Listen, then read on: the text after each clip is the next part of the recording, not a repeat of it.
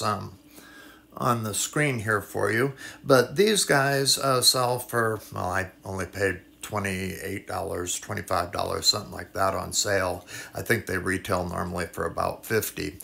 But I found it very useful. Really enjoyed carrying it. Incredibly lightweight, made of steel, and got the little bamboo there, but incredibly strong lockup, and was a really good performer, particularly for box opening and doing many of the things I do for the pellet gunning and these videos. After enjoying that, I wanted a fancier version for, uptown carry. And so I looked, and they had this bottle they call the Juke, I believe. And a similar blade, but both are one-handed opening. This has the flipper there. And this is more in the tradition of a old straight razor. Got the tang there.